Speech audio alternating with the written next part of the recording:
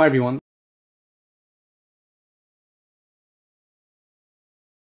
This is a quick follow-up video on the one I made yesterday about this universal adapter with built-in USB ports. Now a couple of people said to me, why didn't you open it up? And honestly, I forgot. I was planning to open it up on the video and I completely forgot, so we're going to open it up today.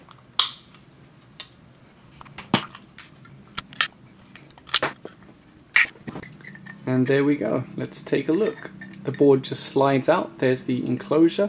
You can see it is very compact. We've got a direct connection from the AC pins going to our little USB board here. And something that's interesting is when you look at these PCBs, there will usually be a cut out section on the board, and that separates the high voltage AC from the low voltage DC.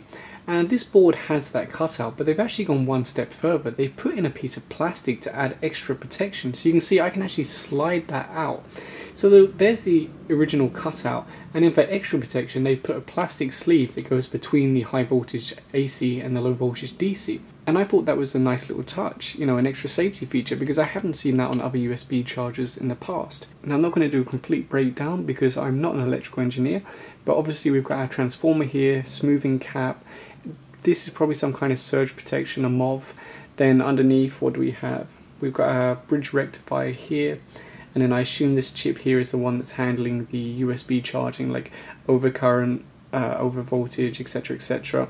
I don't know what the marking is on that chip, but I do have some pictures on my website which you'll find in the video description down below, and that details everything that's on this board. So yeah, very impressed with it, and like I said in my last video, I like the fact that it can charge an iPad at its full speed. Obviously other devices as well, but it's just a little unusual to see it also support the Apple devices.